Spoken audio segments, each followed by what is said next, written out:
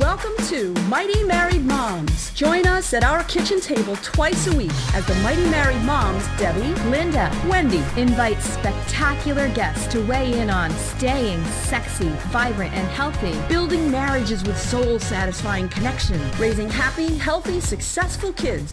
Conversations with Mighty Married Moms will bring you closer to the life you really want. Episode 36. Hi, good morning, and welcome to Mighty Married Moms. And we just had a really incredible interview with Brian Johnson. Eye-opening. Eye-opening, yes. He has a website called Literally. Think Great, Lose Weight, but we didn't end up talking a lot about losing weight. Hardly at all. Sort of what we love about Mighty Married Moms is sometimes we go into a conversation thinking, okay, we're going to bring our viewers one some thing. Questions that we've written out. Yeah. And then I would say we just had an experience. We did. Would you agree with that? And I hope that you had an experience as you were listening or watching this also, or at least had some things that you'd never thought about before. And, experience. It was more of an experience. He talked a lot in that conversation with us. We talked a lot about body language, and he brought the word body language to a whole different level completely than I'm used to. That the typical, when somebody's sitting there and their eyes are glazing over and they're looking over your head when they're talking, we all know what that means. Oh, yes. Or when they're picking their nose when they're talking, we know it, like we can assume. But he was talking about very subtle pieces of super subtle that are patterns or predictable that we can map. Mm-hmm. It was fascinating. Mm-hmm. Really fascinating. Right. That's how you which side you rub your nose or scratch your forehead, and the whole idea that if you're in a situation, you feel an itch here or there, and you scratch it. It's not really. We always think, oh, it's just an itch, but he's saying it's not just an itch. It's your body telling you something's going on.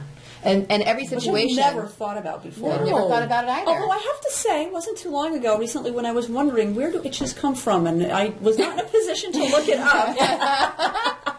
Where do itches come from? Yeah, no, that's a very good question. Yeah. That's a very good question. Well, it makes sense to me as a health coach. Also, I always talk about headaches and bad breath and just feeling a little bit tired. We sort of accept it as, it just is what it is, and there's nothing else attached to it, right? And if you go to your doctor, they're not going to say anything about what are you eating or what, are you upset about something, or, are things going on in your life? And so it makes perfect sense to me that, an itch would potentially come from something, right? Your body is... Right. So what you're saying is that bad breath, it could be a signal of something that's a malfunction in the body, a toxicity in your body, or not sleeping well. Could be a manifestation of something going on emotionally, which that makes sense to the average person too.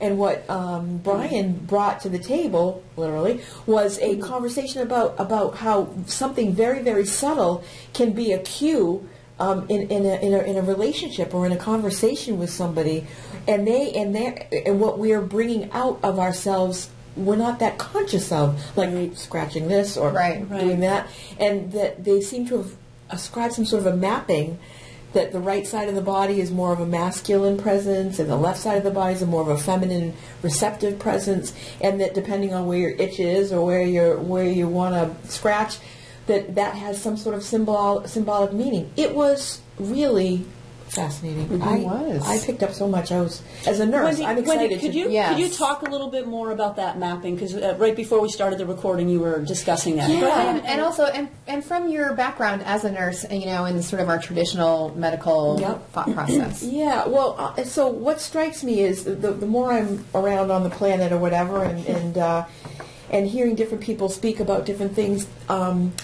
We have codified or made real or coded certain things in Western medicine, like you have a headache or you can't read the blackboard when you're a little kid, your eyes are straining, you need glasses. Now there may be some other ways of coding or codifying that behavior. I can't see the board, and it could be an emotional topic, like I'm afraid that I won't be able to succeed in school. That could be. As moms, we can definitely see where our kids, we can read them, Right. And so what I'm learning with this, he brought up the concept of iridology, which I really don't know much about other than I've heard of it before, which is basically reading the eye, the iris, the white of the eye, which is, he gave us a little bit of a taste of that. And particularly after we stopped the recording. Yeah, we all had our eyes red. But anyway, so that I'm appreciating as time goes on that there are other ways of codifying or maybe seeing patterns in how people's bodies work or what could be signaling. So like I you think said, it's the patterning that's the key. So bad breath, maybe we need a better toothbrush and toothpaste, perhaps, or maybe it is something to do with a something that needs to be adjusted in our nutrition, or in how we what's the word I'm trying to say? Your digestive system, right? Or bad breath, maybe like something that your body's doing in order to keep your distance between you and other people because you need some time to take care of yourself. Who knows? Right. But I'm appreciating the whole chakra system. I'm just beginning to see that this is just a way for human beings to assign, to try to evaluate or assign, to give patterns, a way for us to map the body out so that we can understand and move forward. And I just think it's really, really interesting. And it's a very different way than I was brought up as a nurse and as a person in United States of America. Right. Yeah, and mapping the body out energetically. I mean, it just makes sense because we are matter. We've learned that in grade school in science, right? Electricity and chemicals. Right, and if you took a microscope, right, everything would be moving. Even though it feels static, it's not. Everything is moving. So it makes sense. Why wouldn't it? That we could, there's lots of patterns, energetic patterns that are going on in your body that would manifest in things that you do, touching your face, or how you're breathing. When somebody asks you something or says something and you respond, your body does a certain thing. It makes a lot of sense, and it was very powerful, really. Yeah. If you've listened to it, or if you haven't listened to our interview with him, I would definitely go listen to it for sure because it's very, very, very interesting. Informative, totally informative. All right, and let's call spade a spade. I mean, a lot of us kind of in this New England area would say that that's a little woo-woo. Yeah, oh, totally. It was pretty woo-woo. But, it's something that I'm trying to have an open mind about because we were talking about a minute ago also that a lot of these, what we would term woo-woo things in the Western culture, come from the Eastern culture. And it's just stuff that we're not familiar with. Right. We weren't brought up with it. We don't understand it. Mm-hmm. It's been around a lot longer than our Western philosophy. It's been around a lot longer, and those people have, as you point out, Wendy, a lot of the people in the Eastern countries live to be quite old, so they're doing something right. Right. I love those. I love the pictures of people doing Tai Chi in the parks, like the older Chinese people, like these ancient people, with a lot of gray hair, and they're just gently doing Tai Chi. Who am I to say Tai Chi is, no. I mean, it just doesn't make any sense when these people are living very to advanced ages, healthy. and they're reasonably healthy, or I guess so, and they're mentally, for the most part, sharp, and there's millions of them.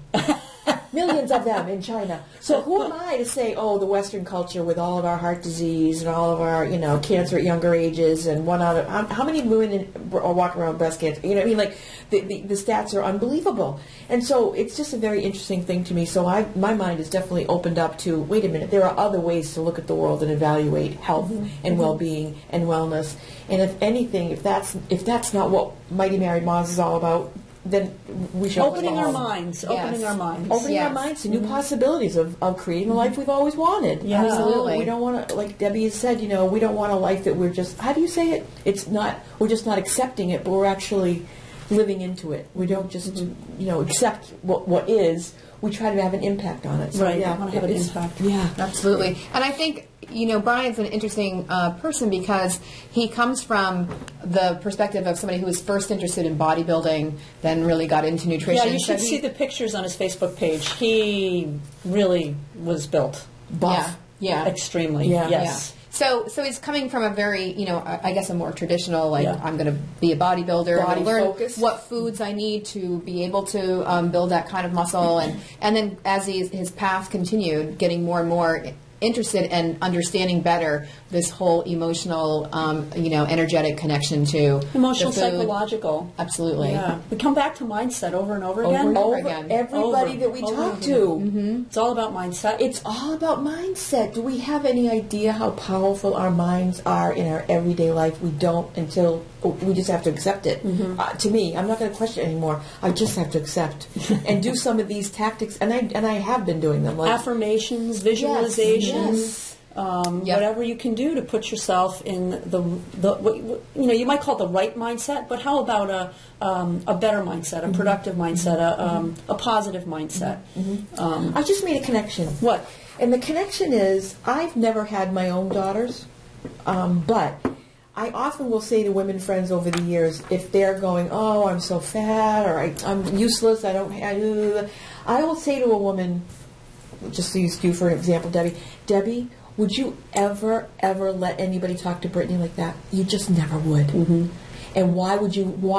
So we have daughters that we would stand in front, like we would let a train run over us before we would let anybody talk down to them and say, you're fat, you're ugly, you're never going to amount to anything. Yeah. But yet we find it so easy to do to ourselves.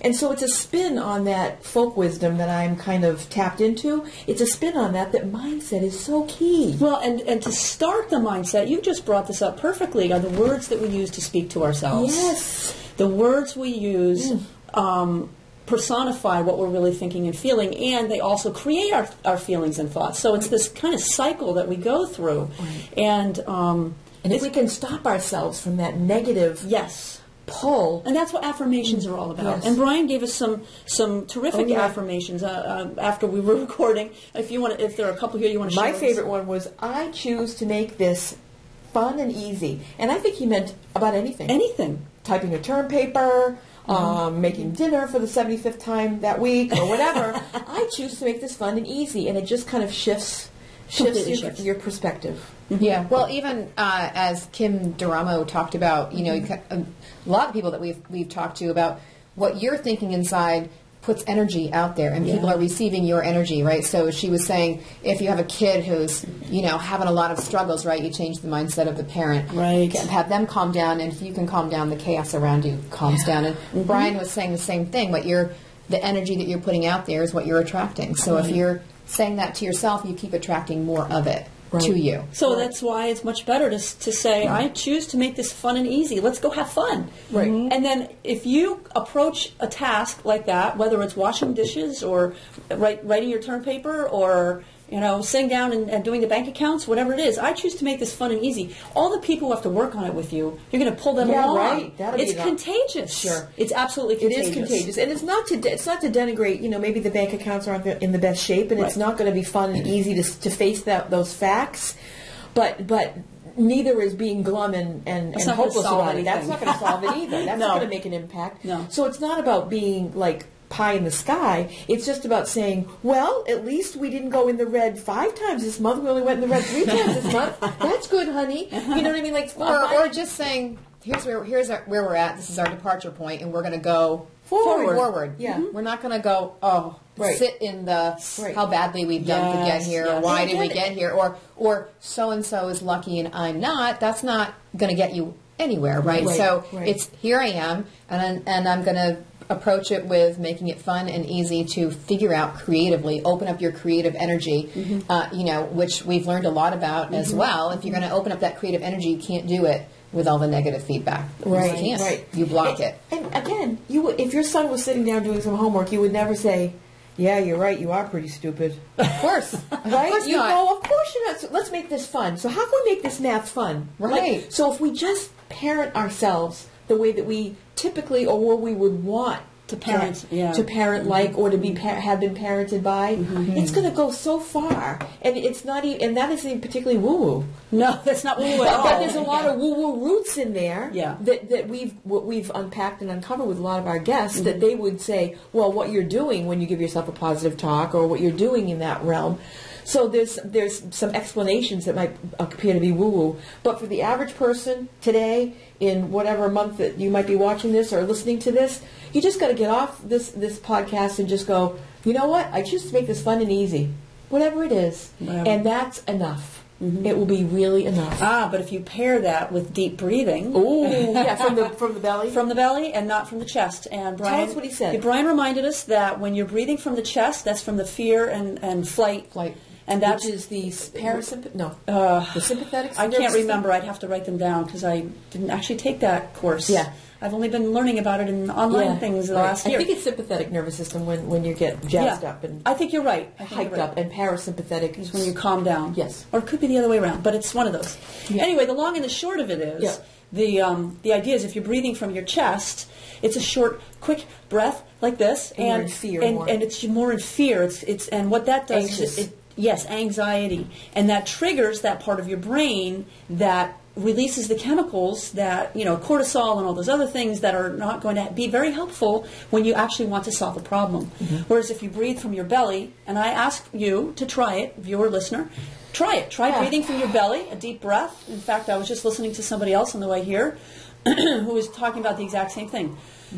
Breathe from your belly instead of from your chest. And feel how it changes your brain immediately. Immediately. Mm-hmm. Test it.